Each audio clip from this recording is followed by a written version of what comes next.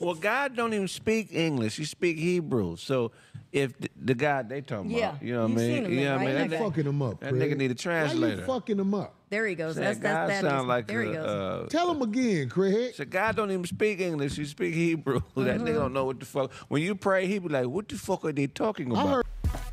I'm surrounded by idiots. This is exactly why scriptures like Psalm chapter 50 verse 16 exist. Do not speak on my word. Don't speak on my name or my reputation if you don't know nothing about me. If you don't follow me, you don't do what I say, don't talk about me. Thou sayest unto the wicked, don't declare my statutes. Now the scripture in the Bible says God's language is Hebrew. Now the scripture in the Bible says God is limited to Hebrew. You know, he does have omnipotent power. So meaning if he's all powerful, then why would he only be able to speak one language? Now, yes, we do read in the scriptures that Jesus Christ spake Hebrew to Paul on the road to Damascus. That does not mean that he has to speak Hebrew.